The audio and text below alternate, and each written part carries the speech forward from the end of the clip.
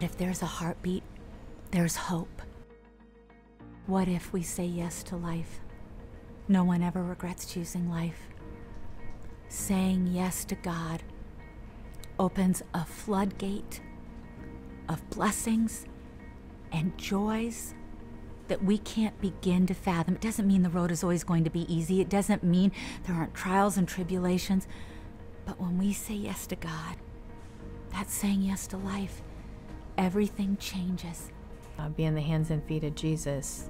There are things that probably are happening that we don't know about.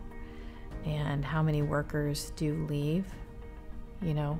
So the numbers of that encourage you. The numbers of babies saved encourages you. Just seeing, like, this just happened during our 365 campaign. One of the sidewalk counselors had a conversation with a couple coming in, and they were there for an abortion appointment, and this would have been their third child. And he had a conversation, it was several minutes long, and they ended up turning and going to the Pregnancy Resource Center across the street. Now, those are the stories that encourage you and give you that shot of adrenaline that says, okay, this is why I'm in it. That's why I'm doing this, you know? And I feel like we're the workers, right? And what's that saying? You know, the work belongs to us, the duty is ours, but the results belong to God. I would tell someone who thought abortion was their only option is that that's not the case. You are more than enough, and if you don't think you're enough, there are others out there who would love to have what you are holding inside you. 40 Days for Life made an impact on my decision because without those prayers from the couple that were there, I would have never been able to walk out of that clinic and know that I was filled with love. 40 Days for Life, it's all about love.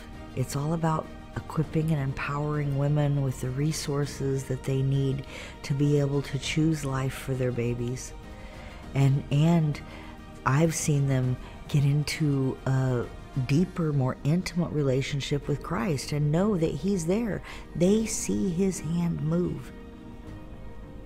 They see that. It's the whole peaceful prayer movement that I feel is the most effective because it's a spiritual battle first and foremost. And so the way we're going to fight this battle has to be through prayer. The beauty of 40 Days for Life, it is so pure in its foundation. It is the very heart of God. It is prayer. Everybody can pray. Everybody who is a person of faith knows what makes us a person of faith. It's following Jesus. What does it mean to follow Jesus? At the very foundation, it's prayer. Prayer is the work. Prayer is a humbling and an acknowledging that we cannot do anything apart from Him. But just like when a blow dryer is plugged into the outlet and it does what it was meant to do, when we are plugged into Jesus through prayer, He goes to work. And that is the beauty of 40 Days for Life.